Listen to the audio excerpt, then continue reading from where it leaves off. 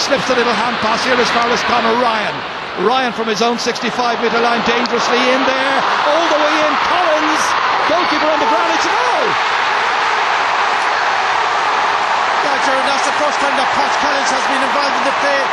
Long, beautiful ball on the defence there by Clare. Knocked it down, and a bit of confusion between Nicky Quaid and I think just Tom Condon, and ball eventually put into the net. Watch it here again, long ball in. Podge Collins in the blue helmet. Was it Collins? I think just put in by one of the Limerick man, I'm not sure. Let's have a look. Collins initially anyway. I'm not sure was it an OG, but Clare won't worry about that, Ger. Still there. Oh. Not sure, to be honest. Somebody got it.